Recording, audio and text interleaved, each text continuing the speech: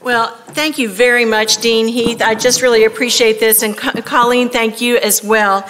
Nothing could be a greater honor than to be here and recognize and honor my friends and colleagues, Karen Sexton and Diana Weaver. Karen was a dear friend and a dear colleague for really most of my career, someone I learned a great deal from. A true role model, and Diana still is. And we're just so grateful that we have had the opportunity to know Karen and to enjoy and celebrate our work with Diana. So this is really an honor for me, and I appreciate it very much, and very much appreciate all of you taking time out of your day, in the middle of the day, to come and join as we have a bit of a discussion together. I will share with you, I've already gotten 2 UK buttons. The first one says, "Nurses love cats." I think it says "Go Cats," but I'm looking at it upside down. And the other is the College of Nursing pin. And so I feel quite special and quite honored to be able to wear those in front of you today. So what I'd like to do today during our time together is just to talk a little bit about the inspiration that I've gotten from Karen and from Diana. The Planning Committee asked me in particular to talk about the challenges that I have experienced in various leadership capacities. And I can't think about challenges without thinking about opportunities, and thus I've entitled the remarks, "Big Challenges, Big Opportunities." But there was a wonderful paper published not too long ago about Karen. It was actually a wonderful interview that Karen Hill had with Karen, and very special, and published in the Journal of Nursing Administration. And so I want to talk about that in just a moment. But in looking for material related to Karen's career, one of the things she said that kind of forms the thread that I'll carry throughout my remarks was this. In describing the implementation of the disaster plan at UTMB in the wake of Hurricane Rita in 2005, she said, "It was like an orchestra. All the musicians were doing their part." And that suggests a couple of things to me that I'll follow up on regarding preparation for the work and the way we see our ability to do the work and envision the possibilities in front of us. And as best I can tell, Karen led that hospital system through 2 hurricanes, Hurricane Rita in 2005 and Hurricane Ike in 2008. As a matter of fact, one of our associate deans was at UTMB at the time, and I asked her about it, and she talked about how effective Karen was. So I went back to the paper that Karen Hill had authored and tried to distill the lessons that I might learn and that I might share with you from Karen Sexton. And that is, learn from others, but be flexible in the process. Don't second guess yourself. Now, she didn't suggest that we adhere to a decision when another decision might be preferable, but she just said, don't spend a lot of time on angst. Don't second guess. Move forward and keep moving as a leader, and learn from mistakes as we go forward. So the goals that I have for our comments, our discussion together today are 3. First, I'd love to take a few minutes to reflect with you on a couple of principles, key principles for me at least, on leadership challenges and opportunities. And then I've chosen one of those experiences in my career that I've been so fortunate to have, and I'd like to share that with you. The chancellor with whom I'm working right now talks about these as big rocks. Maybe you've heard the big rock analogy, and the idea is that when you really want to accomplish things, you fill a jar first with the big rocks, and then you pour in the sand and the pebbles. So I'm going to share a big rock with you today. And then I'd like to end by providing a little bird's eye view of the work that we are doing in Nebraska that is so exciting and so much fun for me, and will be a lot of fun to share. So the 2 foundational principles that I'd really like to reflect with you about are preparation and perception. So to me, preparation really refers to being ready for leadership. And I think that in nursing, those of us who are in nursing and who are in health professions in any way have had the opportunity for preparation that is beyond compare. We really are ready at any level to step up to leadership, formal or informal. One of the principles that informs my way of thinking about this came from Rudy Giuliani, who published a book not too long after the 9/11 experience, a book entitled Leadership. And one of his comments was that as we think about leadership, we all need to engage in relentless preparation. It's such a telling phrase, relentless preparation. So I would say that I think that in nursing, we do go through relentless preparation for meeting needs of others, for viewing what might be possible, what we can add to the quality of health and the quality of healthcare going forward. And that leads to our ability to perceive our opportunities truly as a glass half full. A rather tired metaphor perhaps, but it's very, very telling. So I have a story to tell you to start with, to talk about preparation. And this is a story from my current environment.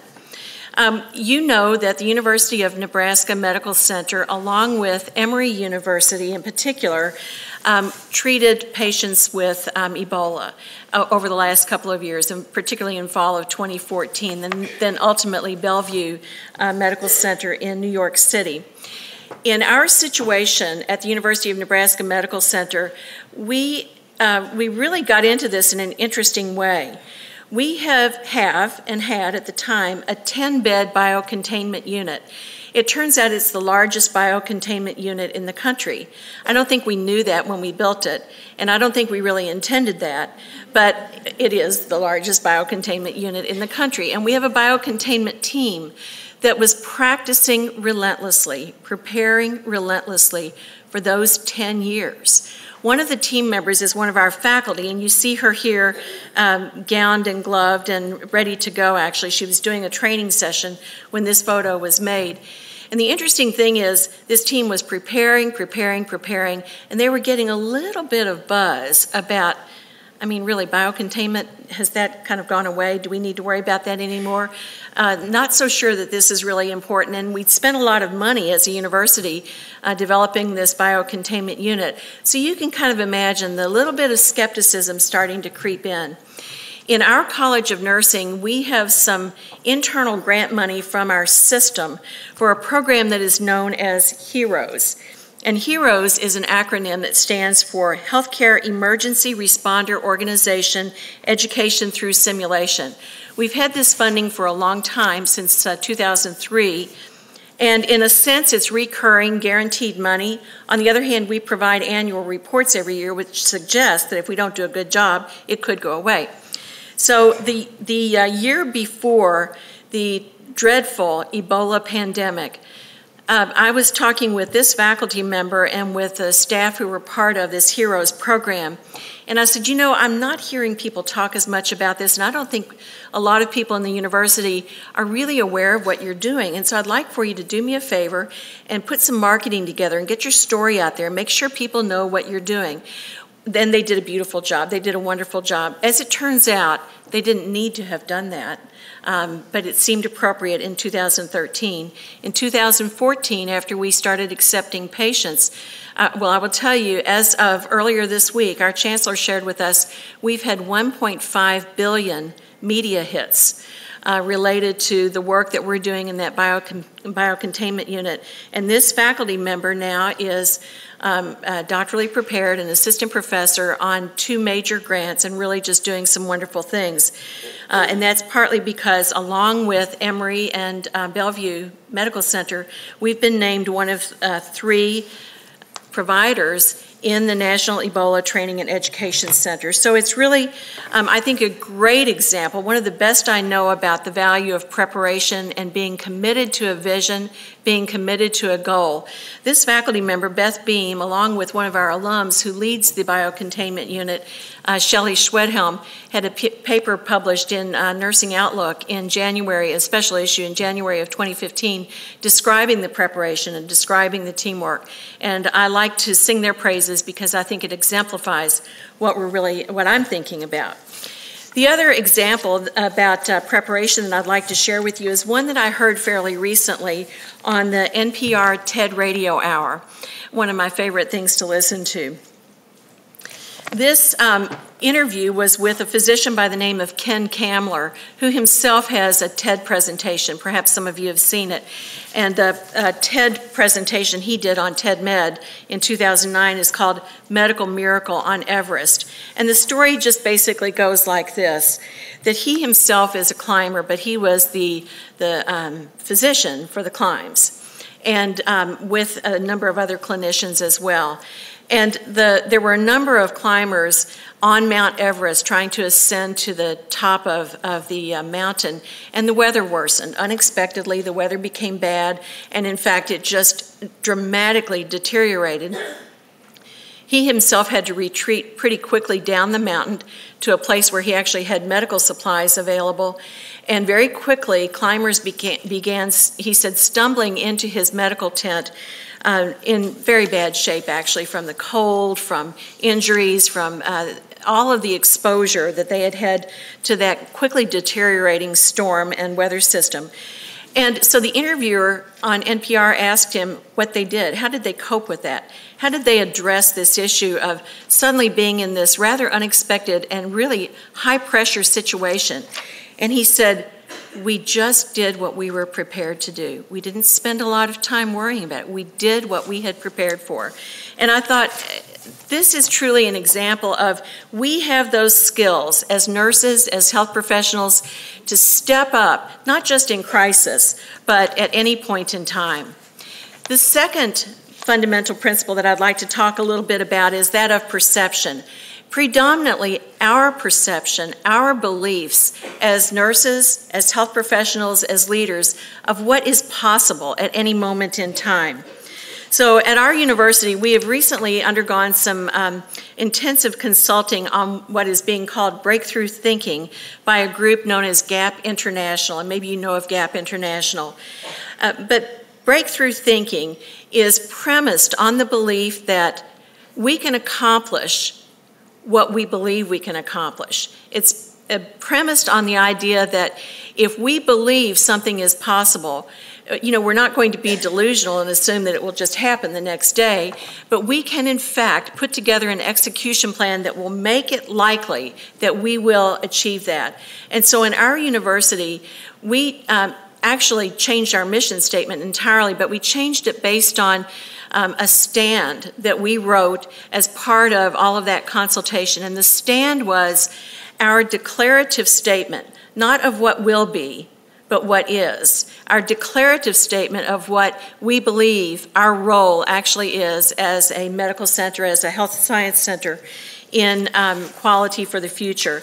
And the concept of a stand for a dream, what we would call a dream, a vision, a reimagined future, all the language that we all use, but a stand that this is the case, this is what we're about, this is what we will do, I think made an impact on all of us and really caused us to question to what extent are our perceptions oriented toward what we might believe is possible and what we might believe we can make happen versus what we might be afraid of in terms of risks and mitigation and so forth. So to me, it's all about the power of those perceptions, the power of our assumptions about what's possible going forward. So for example, in this little animated situation, are we crossing to the other side or are we afraid for our lives? It's all about how we see what the future might bring to mind. So as I thought about challenges and opportunities, I kept thinking, some challenges are problems. Some challenges are crises. Some challenges we would say are opportunities, and sometimes in a sort of management speak, don't we occasionally say, oh, we have a new opportunity for improvement? We all have lots of opportunities for improvement every day. We truly do.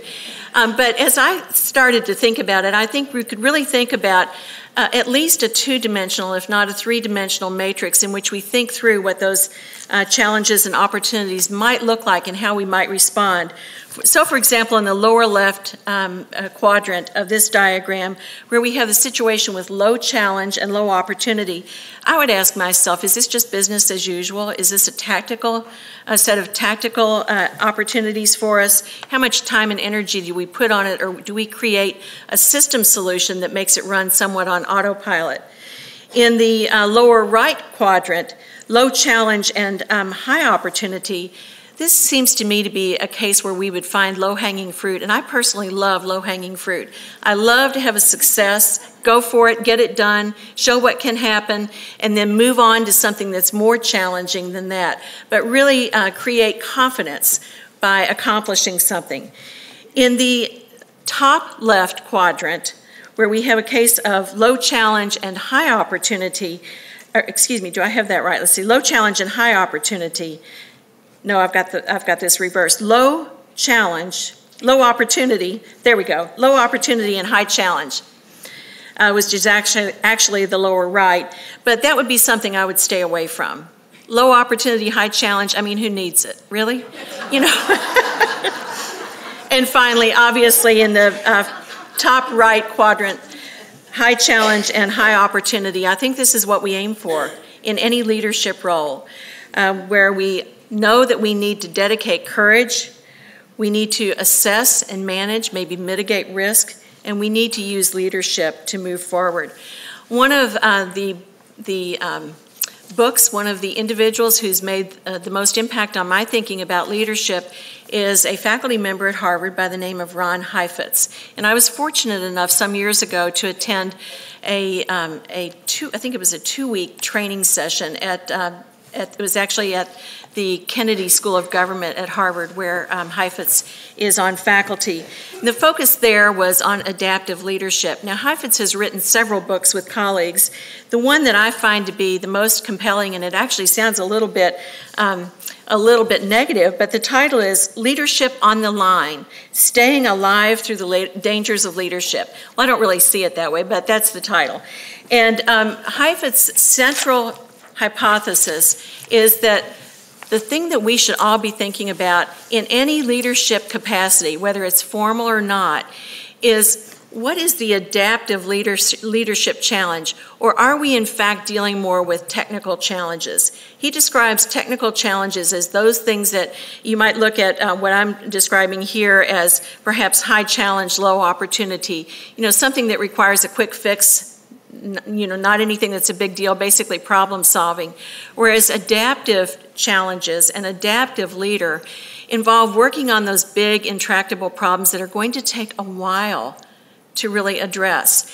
And he comments in some of his work, in fact, he has a recent TED Ed talk out about this. He comments that something that's adaptive really calls upon each of us to create a space for ourselves and the people that we work with that is a safe space, that is a supportive, emotionally supportive space, because we're going to be in this for the long haul. We're working together on a challenging issue, like healthcare, for example, or I'll share some other examples. But we'll be in it for the long haul, and we need to keep ourselves refreshed and moving forward. So, having talked in some generalities, I'd like to share with you a little bit about my own situation. So, some of my challenges as I've looked over my career have included initially earning my doctorate, which actually was really quite a momentous thing for me. It really was very much of a growth experience. It really helped me move forward and think about what the future might look like, and it was a tremendous experience that I enjoyed enormously. But then I'd like to talk about, in particular, the opportunities of moving into academic administration, which I have felt, for me, was the best of all worlds, the opportunity to make a lot of difference in so many different ways. And then, as well as that, the opportunities that I've had to engage in national leadership service. So I'd like to stop there just for a moment and say that those opportunities actually began when I was very early in my career. And I happened to be serving as the vice president for the University of Kentucky chapter of Sigma Theta Tau International, it was the National Honor Society at the time. And someone came to me and said, "We are so glad you won this election and you're vice president for our chapter now. And did anyone tell you that that means you're the program planning chair?" And the other little detail is that we are planning a regional program, and it really needs to be perfect because, you know, Kentucky, we want Kentucky on the map. This needs to be perfect. And I thought, oh my gosh, what have I gotten into? So I put everything I had into that regional conference, and we pulled a great team together. The team did a fabulous job. Some of you were here at the time. It was a wonderful experience, and it just energized me about the opportunities that were possible on both the local scale and then the bigger scale and what that might mean. But the challenge and the opportunity that I'd really like to spend most of my time talking about today that stretched me the most was being part of the national work to advance the idea, this belief, this vision or dream of the Doctor of Nursing practice and academic nursing. I've always been concerned throughout my career with how to more fully link the academic nursing enterprise with the clinical nursing enterprise. I think that's where we get fireworks, we get great things that really cause us to move forward. And it's been so exciting to me to have some opportunities to work with others in this area. So I'd like to share a little bit more with you about that, particularly starting with the Doctor of Nursing practice. This was an idea. This was one of those perceptions where we take a stand, where we absolutely take a stand. In the mid-90s, the dean I worked with here, Dr. Carolyn Williams, who's here with us today in the audience, started talking with the faculty about the need for advanced leadership in clinical practice and what might we do in order to create some academic opportunities for nurses who were interested in advanced leadership in clinical practice. And this idea was debated, talked about. Again, many of you were here at the time. I'm surprised when I talk with our own DNP students that well, I think they think it's unusual to have somebody talk about history, for one thing. But they don't always know this, and I think the backstory is always the good story. So the idea was really developed here at the University of Kentucky in the late 1990s, and it was approved by the UK Board of Trustees in 2000. Very controversial, and there's still some controversy, but very controversial at the time.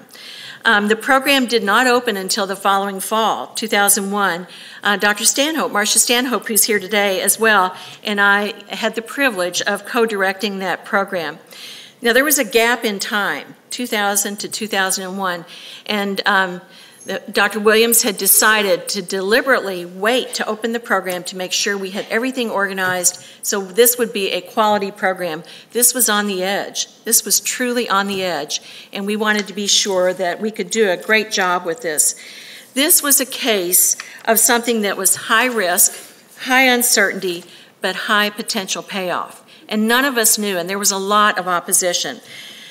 Some of the concerns that were voiced around the country and that we still hear today included concerns about diverting potential students from PhD programs, diminishing the development of nursing science, creating pressure on already scarce faculty resources, worry that employers might not really hire the graduates, and worry that employers might not be able to pay the graduates at doctoral levels, and worries about potentially reducing the rigor of doctoral education.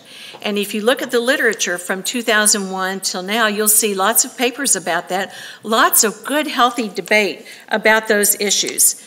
So as a group nationally, and I'm going to go back and forth between what was happening here at UK and what was happening nationally, we just decided we had to go for it. And at UK, we'd already put the stake in the ground that we thought this was important and we thought we could address those concerns in a thoughtful, responsible way. Because in academic nursing, we need science and we need practice to create the better future. At the time that this idea was developing in Kentucky, actually something similar had also emerged at the University of Tennessee at Memphis, the Health Science Center at Memphis, which had developed a new type of clinical doctorate using the DNSC academic degree, and that was, as I understand it, based in part on requirements from the Tennessee State Higher Education Board. The University of South Carolina had also opened a similar program, and they were awarding an ND. But we were calling these sort of second, maybe third generation practice doctoral programs because they looked different than earlier generations. At that time, in 2001, a variety of types of nurse doctorate ND programs were already being offered at Case Western, at the University of Colorado, at the University of Rochester, and at Rush University. At two of those universities, the degree was an entry-level degree, so they varied pretty substantially. So how did this actually work? Well, in terms of preparation, both locally and then in the national dialogue, those of us who were working on it had facts. We had lots of information about trends in healthcare and what we thought would be necessary. And that leads to the second thing: we had a lot of opinions. We knew we were right. We were willing to listen, but we were pretty sure we were on the right path. And that's not to say that the path didn't veer a little bit from time to time, but there really was a sense of, this is important, the time is now, we must do this, we must, again, responsibly address the concerns and go forward. Here in Kentucky, we completed a survey of potential employers that no one had done, and that was used actually in the position paper out of AACN. Through AACN, we, meaning a huge group of people that I just had the privilege of being part of, not leading, engaged all kinds of stakeholders in nursing, outside of nursing, in business and industry, you name it. We had a variety of people weighing in on this, and it was like sort of a piece of clay. You know, you just keep trying to shape it a little bit. And then nationally, ultimately, we developed a position statement and the essentials that we talked, that you heard about.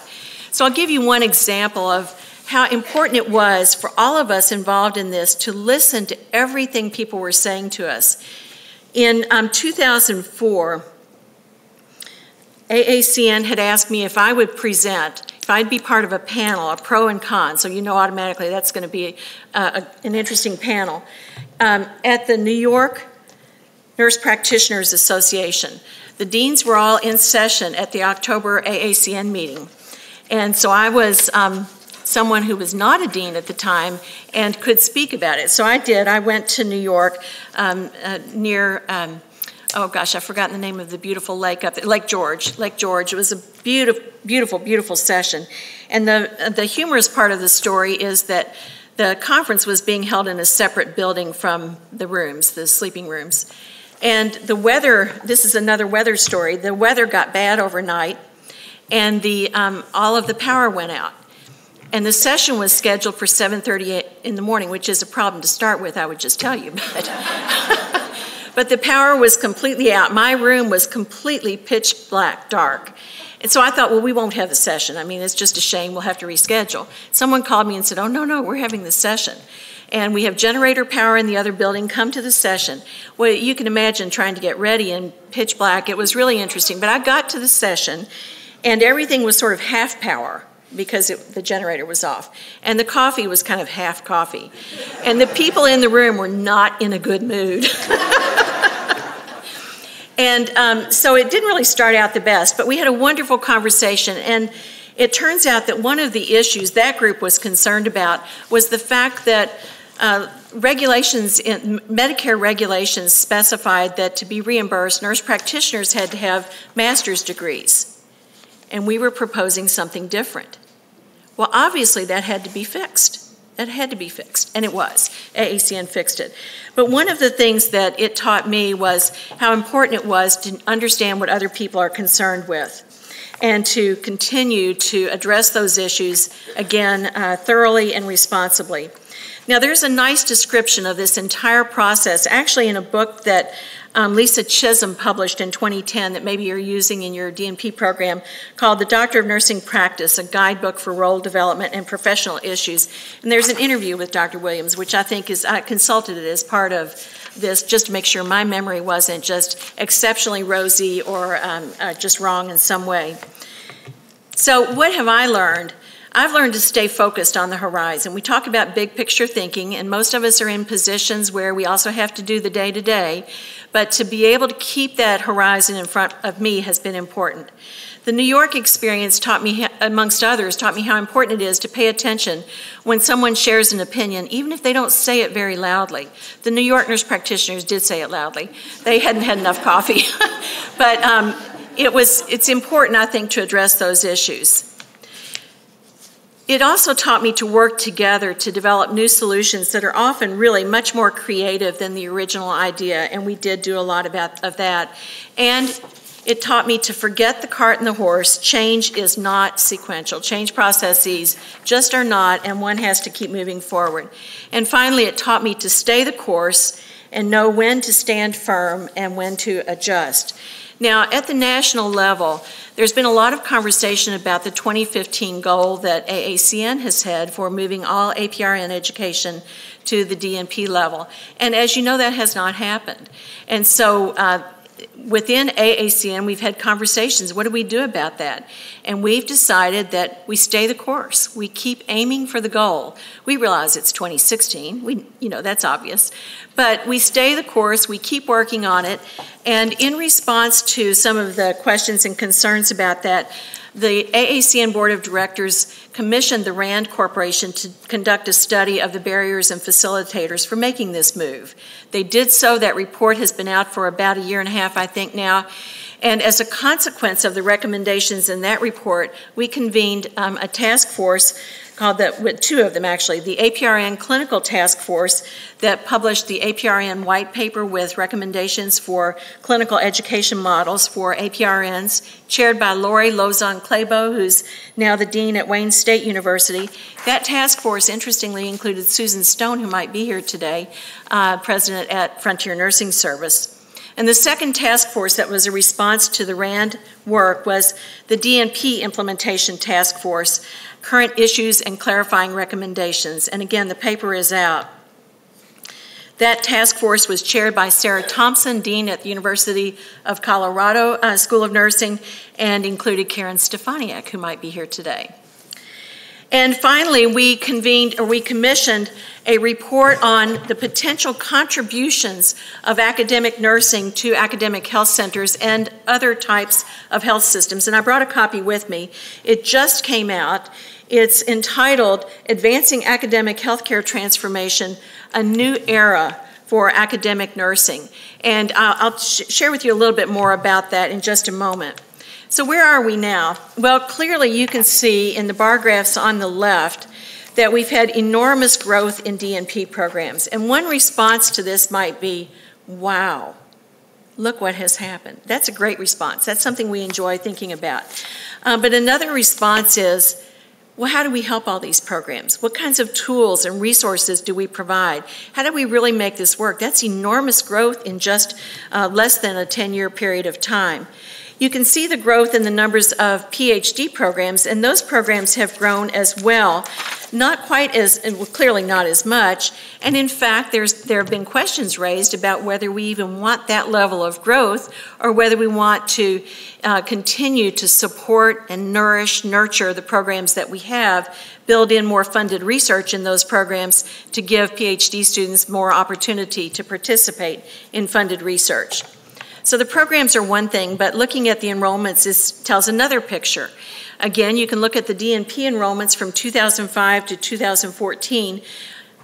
It's an enormous, explosive growth. We now have over 18,000 students enrolled in DNP programs. This tells us a lot, I think, about the potential for future clinical leadership in our nation, what might be possible. But we have to help those new graduates, and we have to think through the strategies related to program implementation.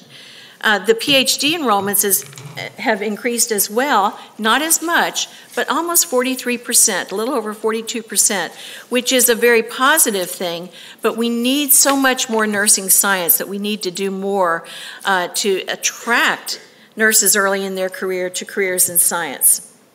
So to get into just a tiny bit more depth on the Minot report on advancing healthcare transformation, I'd like to share with you a couple of the recommendations that pertain to this notion of leadership in clinical practice, production and use of nursing science, integration of the two so that we have the full benefit from academic nursing. One of the recommendations is that deans of nursing and faculty participate more in the clinical environment and understand the realities of our clinical partners, and similarly that we engage our clinical partners more in the academic environment. Another recommendation is directed a little bit more nationally, and it's substantial reinvestment in nursing research. The proportion of NIH dollars allocated to NINR is absolutely tiny, and the authors of this report, who were not nurses and who did not have this history, were astounded by that. So the recommendations were based on a series of interviews with chief nursing executives, with deans of nursing, with deans of medicine, with hospitals presidents and CEOs, and with university chancellors and presidents. And it was our goal to engage all of those stakeholder groups in coming together to say, this is how we work with academic nursing to move those contributions forward. Subsequently, we had an invitational summit with representation from the same groups that I described, and then we followed that with interviews as well. The recommendations include embracing a new vision for academic nursing, enhancing the clinical practice of academic nursing, partnering and preparing nurses of the future, and in the implementation of accountable care, investing in nursing research program and better integrating nursing research into the clinical practice, and nationally implementing an advocacy agenda to support this new era for academic nursing.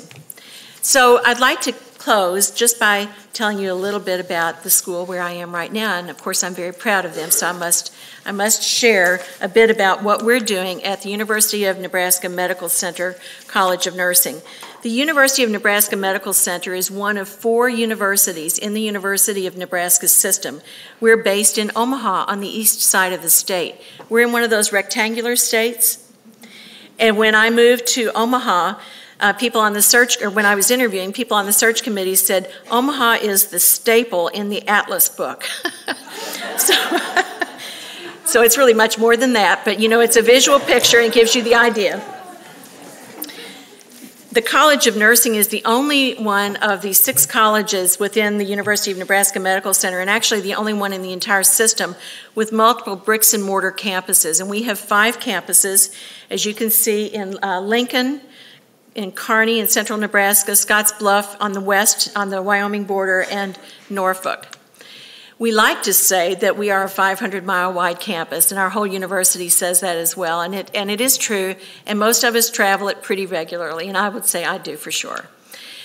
Just in brief, our enrollment in the College of Nursing is a little bit over 1,000, with the bulk of those students in undergraduate program and our master's program. Our DNP just shifted to BSN to DNP this past fall, and as we expand that program, we're contracting the APRN options in the master's program, and we plan to then shift to an advanced generalist in the master's program and continue to maintain those same numbers over time. And our PhD program normally has about 30 students, and that will stay the same until we're actually expanding on the Lincoln campus, and then we'll expand the PhD program at that point. We have right now a little over 140 faculty members, most full-time. We employ graduate assistants pretty substantially across every one of the campuses to give our graduate students lots of good learning opportunities, and we have really wonderful staff. Our research areas focus more on symptom management, self-management, transitions, and health promotion than other topics. We have 2 research centers. The second one is just ready to go live. So the first is a named research center that was established, I think, about 40 years ago, and it's our infrastructure center. So the Neidfeld Nursing Research Center is where our Associate Dean for Research, we have 3 statisticians, they all work together, our pre- and post-awards people, all of that is in the Neidfeld Nursing Research Center. And I'm very proud to share that we have managed to pull together the funding for a Center for Patient, Family, and Community Engagement in Chronic Care Management that I was delighted to know that our chancellor called me the day it was reviewed by the Board of Regents, and he said that they unanimously approved it and they understood it. They understood the importance of this kind of research, so we are very excited about that. We do have active faculty practices across Nebraska, and we're fortunate that we have a mobile nursing van that we deploy in various places throughout the state that was purchased with stimulus money. And then we have continuing nursing education and very active student exchanges. So I just returned from China a few weeks ago, and this is a picture of an event that we were able to take the students. We had students in Xi'an, China at the time I was there, which was very nice. And we were able to take them to a cultural experience to see Tang Dynasty dancers, and so that's the photo of that. But we are very eager to immerse our students in the global world. So just to show you a picture of each division, we just opened a new building last August in the Kearney Division in central Nebraska that includes really wonderful active learning, architecture and equipment and technology. And we share the building with the College of Allied Health Professions, which is very exciting since that's new for us. We are building a new building in Lincoln, and these are hot off the press, the first architectural renderings of what it might look like, so we think it's beautiful, so I show it to every group I get to talk to.